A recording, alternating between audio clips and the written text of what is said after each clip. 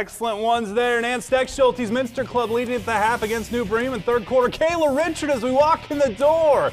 Hits the triple. Thanks, Kayla. We needed that highlight. Logan Arnold then catching the fast break and hitting the elbow jumper. Cats extending that big lead over their rival. Then Arnold playing defense. Look at this in the passing lane. Takes it away. How about some more Nan Stechschulte coach defense? Marissa Luthman the block. Minster defends the home court. Final score with the Wildcats winning 56-25.